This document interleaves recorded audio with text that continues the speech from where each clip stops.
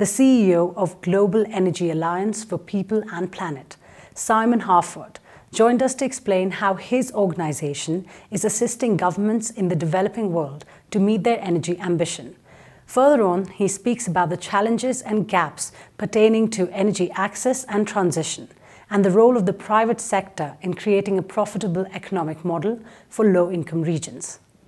African countries are obviously still pursuing their own development pathway. And so for energy, we see two particularly significant challenges that they're grappling with and we're here to try and assist with.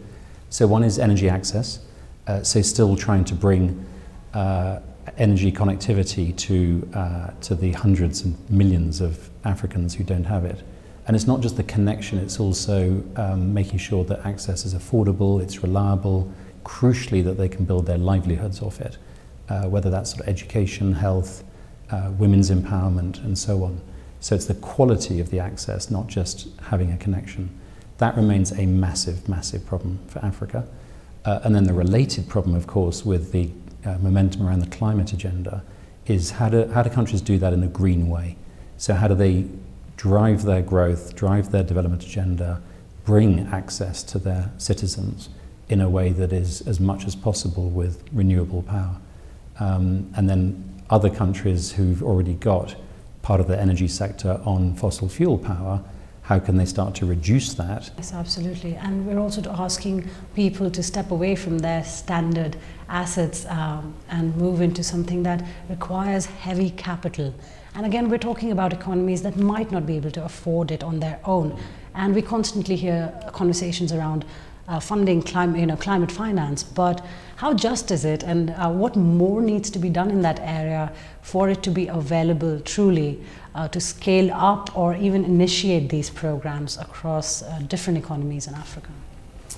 A lot more needs to be done, and that's one reason why we exist, is to assist with everybody else who's trying to partner with countries on this. Again, let's divide it into the energy access problem and the energy transition problem, because they're related, but they are distinct problems. Energy access, in some ways, the solution is less about large amounts of money.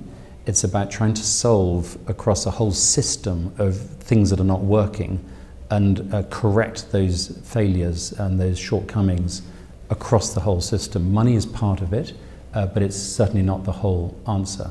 So if I just illustrate that, for example, with a country like Nigeria, which for Africa is the country with the greatest number of citizens still without access to power. So by quantity, it's the number one country needing solutions on this.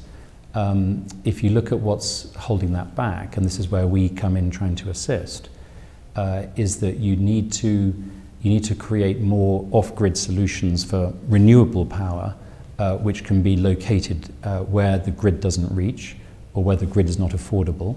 And that's where renewable power is fantastic at that, because solar, for example, you can locate the solar generation off-grid where the demand is. So first of all, you need to create the what we call mini grids, which are sort of small solar-based generation, and the system that gets those working. Secondly, though, the most viable way of making that sustain from an economic model is that power is then put to productive use. So of course, if the power just lights a light bulb, that's important, but there's no earning from that, which means it's very hard to make this a sort of private sector, commercial, economic model, and that would be the most sustainable. So we also look on the demand side of what's the use of power and how can we help to bolster that so that it drives livelihoods, it drives income. It could be linked to small business, it could be linked to agriculture, it could be linked to a woman working from home, creating her own livelihood. Then you start to get an economic model working. But there are more challenges that need to be dealt with, which again we're seeking to assist with partners. So some of the supply of the electricity solutions is in hard currency, but of course if it's generating revenue, it's in local currency, so you have a foreign exchange challenge. So we're also working with partners trying to solve for local currency needs. You get other issues, which is the cost of this equipment. When you're a small developer solving it in one community or one town or whatever, you don't have much purchasing power. and then you need the working capital to fund that. So we're trying to aggregate all these small private developers of renewable power to be bulk purchasing, which means, of course, it brings the costs down. Our pilot has already delivered about a 20% cost reduction in the purchase of that, but also we can help them with working capital facilities. And so if you look at all these different interventions that we and partners are trying to bring, you're starting to correct all the different challenges in the system, and then the system starts to work. So that's just one illustration on the energy access side. This is very interesting. So there's a lot of work that is being done and has to be done for the developing side of the world. This is I would take this as your closing statement. What do you think is the state of the developed world, the more advanced economies, when it comes to their transition and reduction in emission? It's a great question, because this sort of occasion, everyone's very focused on the emerging markets and the developing countries, and we sometimes forget your point. My view is that the developed countries have also got big challenges on their hands with their energy transitions. These are really complicated processes where you've got to shift whole sectors of the economy. You've got to have a government that is creating the enabling environment with new policies, new regulations, and that's all got to happen in synchronization.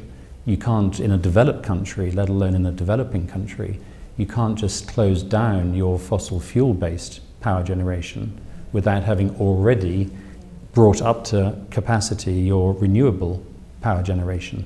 That's all got to be done in synchronization. You can't build up your renewable power generation at scale until you've strengthened your grid. And you've got either storage solutions or grid balancing solutions, and you've got the generation in the right parts of the country. So these are complicated sort of synchronization implementation requirements. And I think that developed countries are still very much grappling with that.